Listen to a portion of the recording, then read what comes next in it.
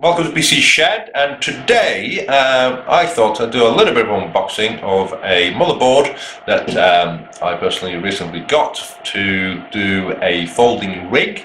And the motherboard in question is the EVGA Z170 Classified. A few reasons why I got this. Number one, I already have a Skylake CPU. I've got an i5-6500 which I got on a previous build.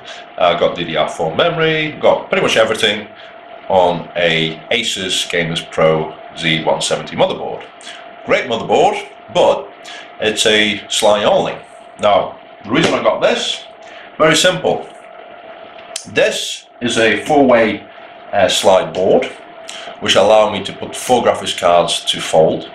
And the reason I specifically chose this, it's got a PSI bridge built in. For those that don't know about motherboards, most motherboards tend to be either slide-crossfire capable. Some are tri-slide, and some say quad slide. Now, once people think quad slide, they think, "Ooh, I can put 4 graphics cards." You can't. Quad slide and 4-way slide is very different.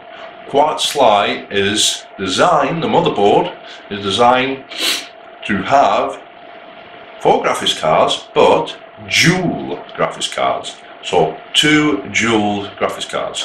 So let's say the ultimate setup will be like 2 Titan Z's, as an example, which is 2 GPUs in 1 slot, and you got the same again, link them up, and you got a quad slide.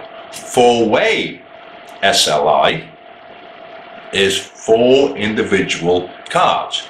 Now, the spacing that you need on the motherboards are going to be specific for that type of setup. Now, this has just come out. This is brand new.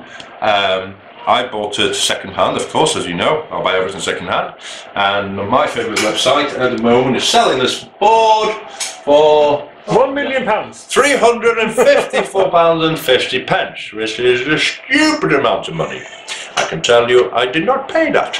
Alright, so here we go. Let's open it up. As you can see, box wise, it's a standard EVGA. I got to admit, in comparisons to, because I'm an Asus or Asus man, Asus, not Asus. Asus. Americans say Asus. Asus. It's Asus. The packaging on the gear that you get within the bundle of the motherboard is a lot better on the Asus motherboards. Okay, the packaging is better. No, I'm not saying EVGA is any worse. I'm just telling you overall, you tend to get a lot more stuff with it. Okay, so I've not opened this. I just got it delivered today. So the box itself, at the back, pretty straightforward. It's got a. Are you gonna do that? No, it's ripping already. So this is to support Skylake processors, i3s, i5 and i7s. This specific board has got a lot more gold content within the actual socket itself for better overclocking ability. And we'll get through the board, but anyway, we'll open it up. So, nice black box, put that over there. Out of the way. So what we have here, so we've got Richard who's doing the filming, so excuse the shaky camera. So here we are. So we have EVGA manual. Again, this is second hand, but it was pretty much as new, only a couple of weeks old.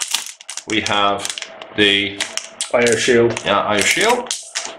We have a slide bridge. We have 2 static cables. It looks like They've not even been used. No.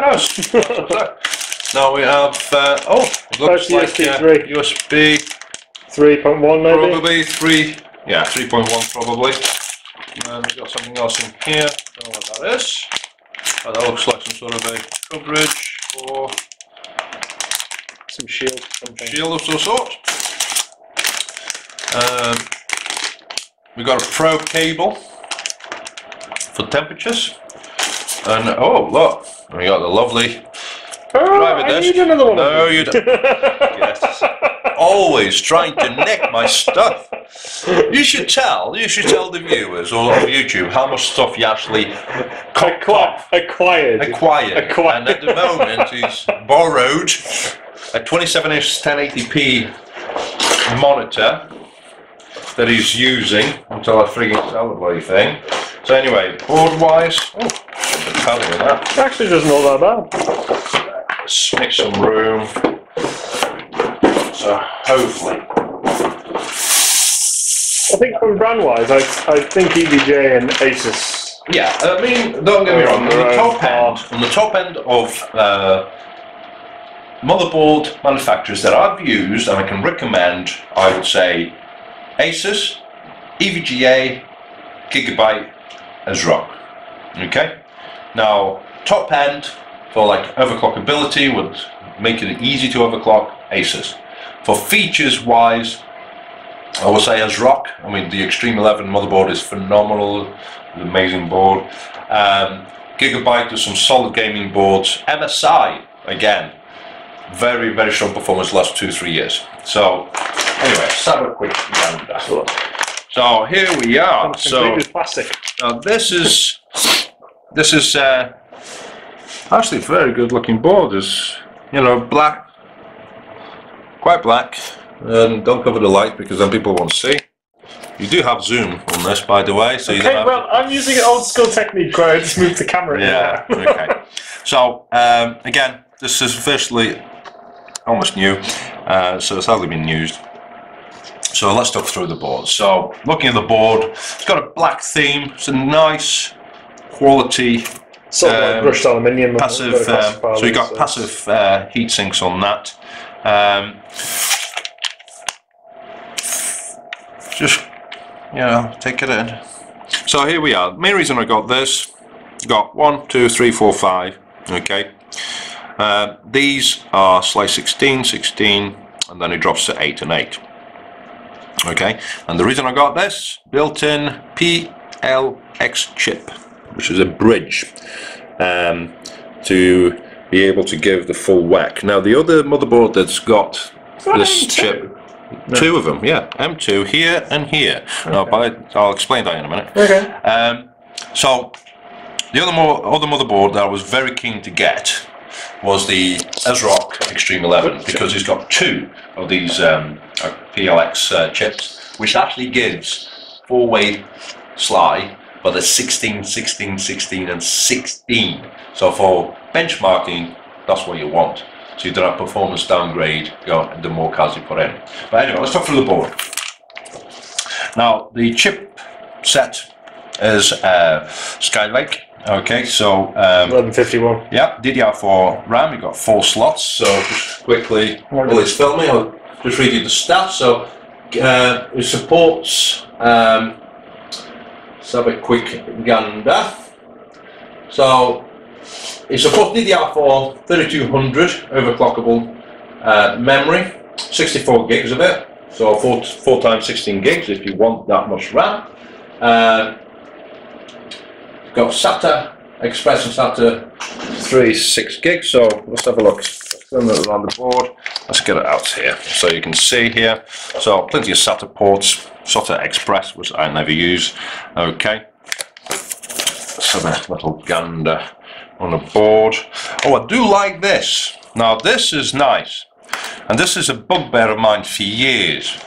And we talked about this not so long ago. Motherboard manufacturers, when they put the 24-pin motherboard, they always put it up.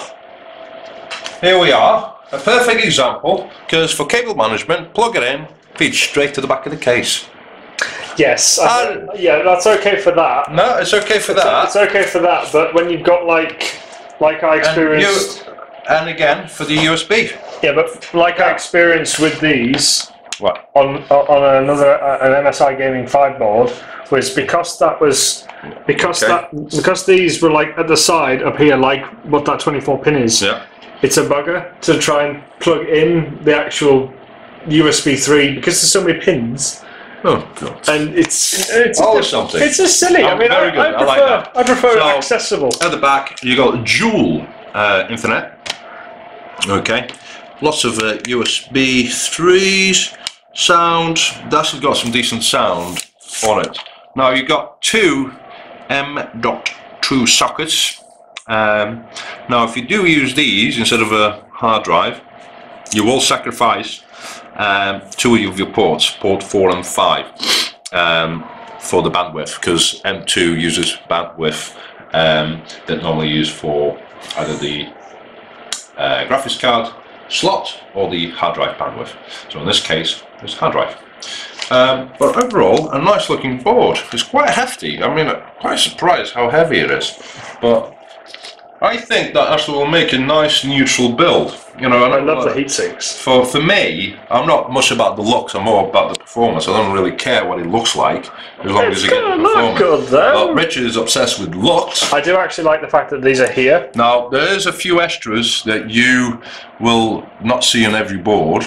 Okay, so of course you get your two 8 pin, but down here an extra pin as well. Oh. Okay. Now this board has been specifically designed to overclock the hell out of Skylakes. The extra gold content within the socket itself and the extra power as well. The bias on this, I had a quick look.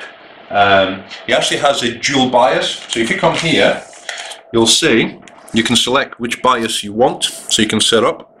You also have power and reset, which is great. So if you have this on an open bench tray, like I will do, it's great. So you don't have to hook it up to a case. You also have, I think, I don't know if this will have, can't see it. And some boards now come with a switch where you can switch off certain PSI Express lanes physically, without going to the bias, which is quite useful if you're like benchmarking. So fan headers, so we got up here CPU 1 and 2 as per normal. We got power fan header here. Looking through the board, another one here, system channel fan, another one there, and any more? No. So plenty of fan headers, which I like. Give a bit more information on this board. It's got an 8-phase power and 8-layered PCB, and definitely got a replaceable BIOS chip. So if you mess up your BIOS or you knackered your BIOS chip, you can actually swap it over, which is great, which is there. You've got creative sound, audio processor. It does have PSI disabled switches. I thought it did. I don't know where it is really, but let me have a quick gander. PSI switch. I'll explore this motherboard ourselves. Like I said, it's the first time I've seen it, so I'm trying to figure it out logically. Where would they put the actual switch to switch it off? But anyway, but it does have it, which will make things a lot easier. I do like this just neutral black. These can come off quite easily. You can custom those. I don't want to. They'll stay the same as they are. I would. Now, because this got two M2s, you can bridge them in RAID 0, so you get 32 gigabytes a second, which is ridiculous speeds. So SSDs are coming to a point now that they are saturating. Okay, unless you go for the latest SSDs or the Intel PSI add-in hard drives, M2s are now the choice. The price is still quite high, especially for the Samsung. Yeah, but they're a damn sight more affordable. But to give you an idea, I've got a Samsung 840s, 256 gigabyte hard SSDs hard drives in RAID 0. This gives me about read speed of about a gigabyte either way. One M2 hard drive on this read speed is over 2.2 megabytes a second. 2.2? Sorry, 2,200 megabytes a second. So 2.2 gigs, which is phenomenal. Okay, so if you can RAID that Oh my goodness. So if you're into your speed, but I am impressed with the quality. Now it's got a little, Back's pretty decent. yeah, and funny enough, they got a Foscon, another company. So yeah, it's quite a beefy backboard. You got all your LEDs, so it should be interesting to see when this lights up. You can see LEDs. This is a feature that you tend to see on the top end cards. Gigabyte, I mean, if you look at the Gigabyte and the MSI, especially the Godlike motherboard, which has just seemed like a disco motherboard. That's a nice board. It's a very nice board with RGB lighting, but it's a bit in your face. But yeah, it's discreet, so you presume you can switch this off. But yeah, so this will make a nice base for our build. So I thought I'd give you a bit of a rundown, and for anybody that has this board, I would love to find out feedback. There is a comment on our comment section below if you have this, and if you've used it, what's your thoughts on it, if it's good or bad. Like I said, this is all new to me, so I'm quite keen to benchmark it and see how it does. But we'll probably benchmark it just for the hell of it, because you've got a 4-way slide board, why not whack 4 graphics cards and benchmark on a 3D marker and see how it performs. But you know, but the main purpose is for folding, so that's why. But very impressed, and so glad I got a second hand, because there's no way I'm paying £350+ for a motherboard. Oh, just like a person that I know that actually bought but I got £350+ motherboard for X99. Yeah, but mine has white stuff on it. Yeah. So, thanks very much. Until next time, take care, guys. Thank you.